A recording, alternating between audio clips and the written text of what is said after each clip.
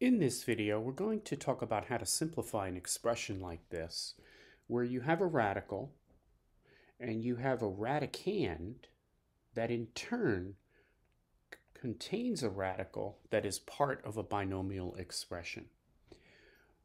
So you might say, well, where would I ever run into this situation? Well, this is a classic example. If you are asked to solve this equation, the first thing you might try to do is to square both sides. So here, because we're dealing with a square root, if you square both sides, you simply remove the radical sign. But on the right side, if we were to go ahead and square this, we would have to FOIL this because this is a binomial. So when you FOIL this and you multiply the square root of x minus 1 times the square root of x minus 1, the radical goes away. And then we have 2 times the square root of x minus 1 plus 1. If we further simplify, the minus 1 and plus 1 cancel. If I bring this x to the opposite side of the equation, we're going to have x minus 5 equals 2 times radical x minus 1. Okay, so in this situation, we would again square both sides. On the left side, we would simply FOIL, and on the right side, we would multiply those factors, and we would end up with something like this.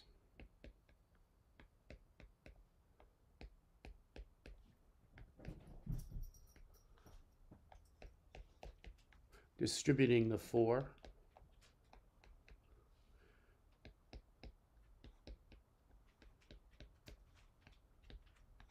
and then simplifying.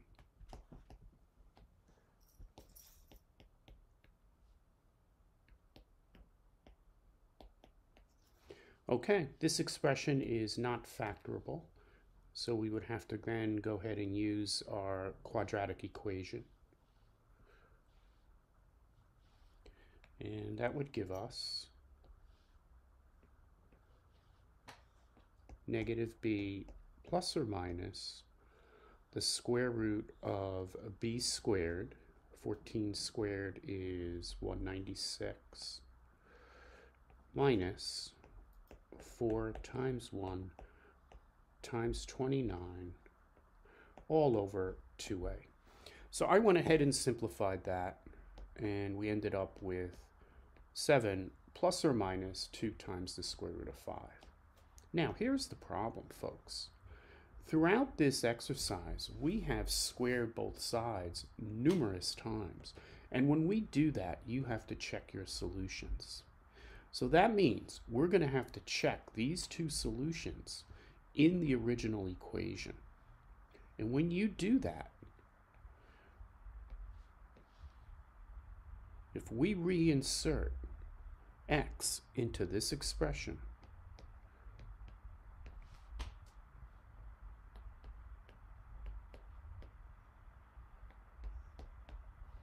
the first thing that's going to happen, let's say we're dealing with the positive version,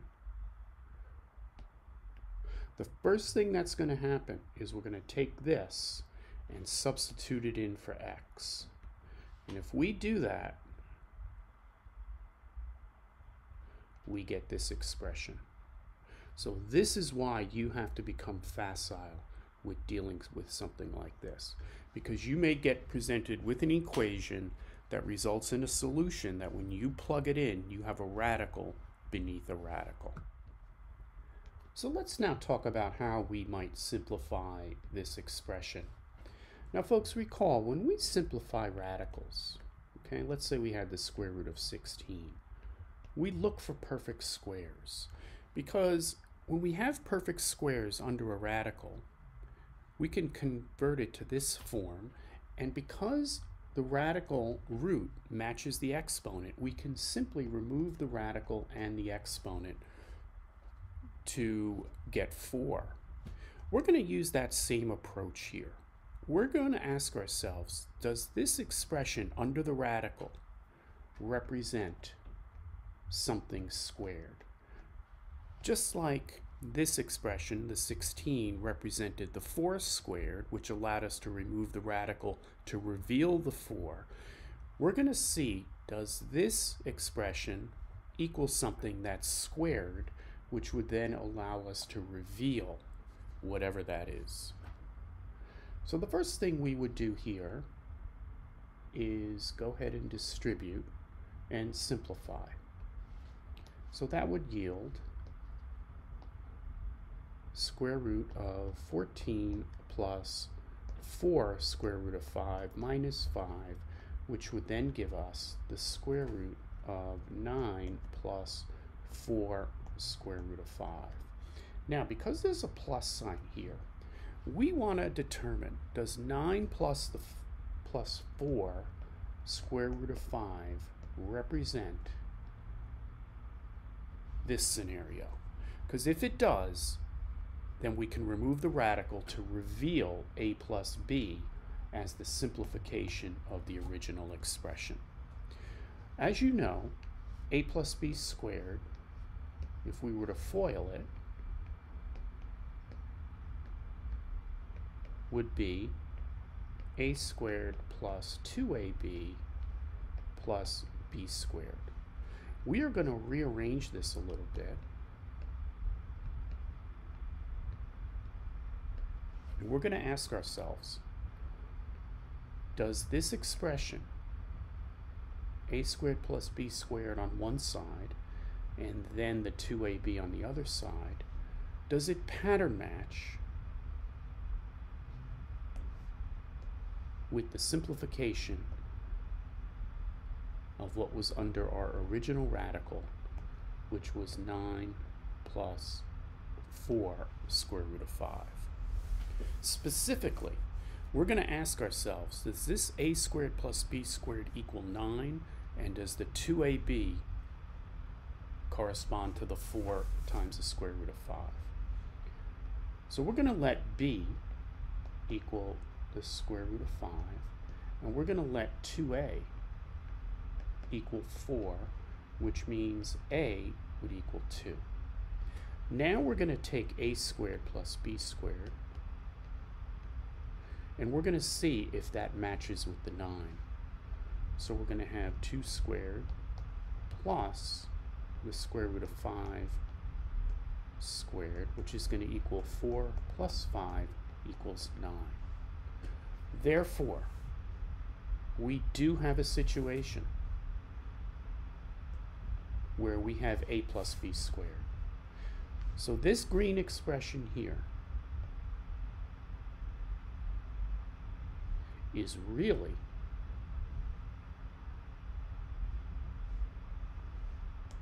equal to the square root of a plus b squared.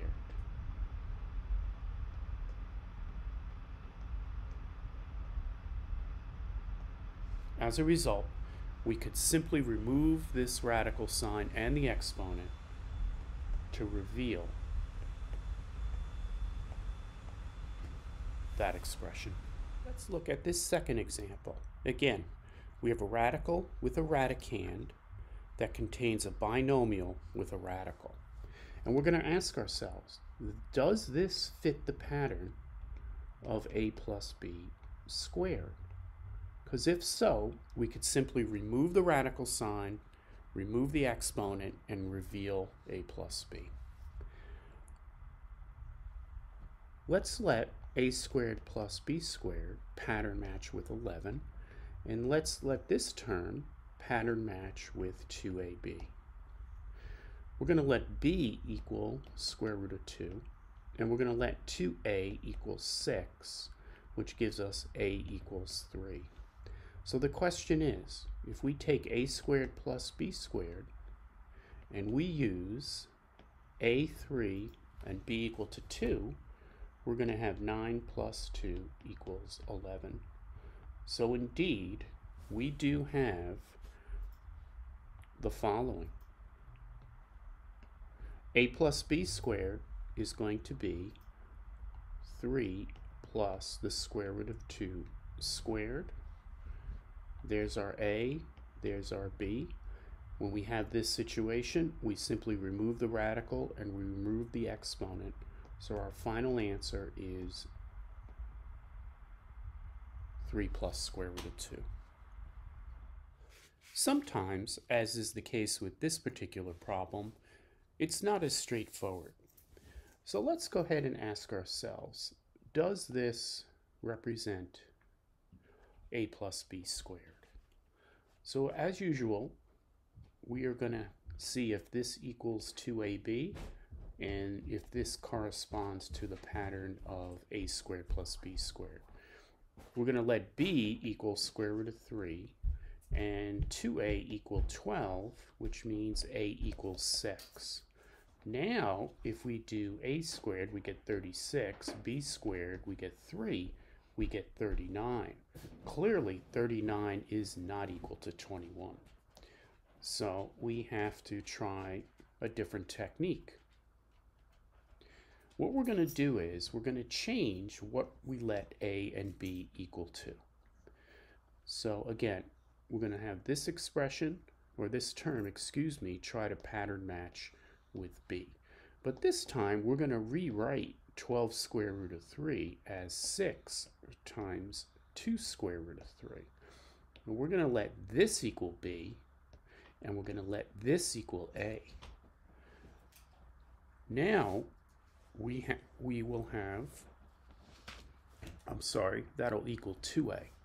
Now we have a equals 3, b equals 2 square root of 3.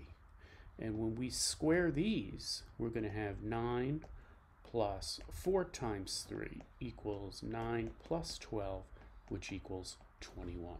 Therefore, here is our a and b. Therefore, we have the square root of 3 plus 2 times the square root of 3 squared, with a final answer of 3 times 2 square root of 3. And if you want to prove that to yourself, something we haven't done yet in this video,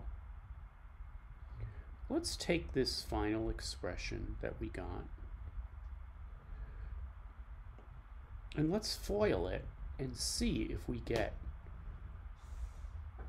what's underneath the original radical.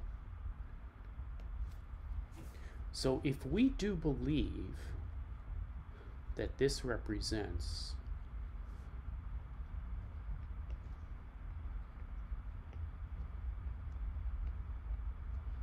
then when we square this,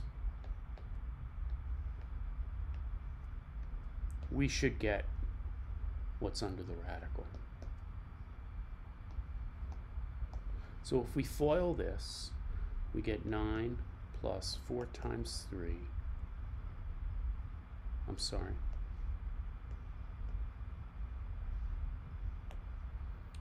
We're going to get 9 plus 6 root 3 plus 6 root 3 plus 4 times 3. 9 plus 12 square root of 3 plus 12, and that's going to give us 12 square root of 3 plus 21. So indeed, when we square this, we get this, which means if you take the square root of that squared, your final answer is simply going to be 3 plus 2 square root of 3. Let's now look at this last example to see if this fits a minus b squared. So in this case, we're going to pattern match a squared plus b squared to the 109, and we're going to pattern match, we're going to leave the minus sign there, and we're going to pattern match 2ab with 48 square root of 5. So if we let b equal square root of 5, 2a equal 24, and then we ask ourselves, does 24 squared plus the square root of 5 squared equal 109, the answer is that it does not. So just like in the previous example, we're going to rewrite things. So instead of having 45 square root of 5, we're going to break this up into letting 2ab equal 48 square root of 5, a times b equal 24, and we're going to let 24 be broken down into 8 times 3 root 5. We're going to let this equal to b and this equal to a. And when we do that, we find that 8 squared plus 3 root 5 squared would give us 64 plus 9 times 5, which does equal 109. So folks, here are the correct A and B values. So this becomes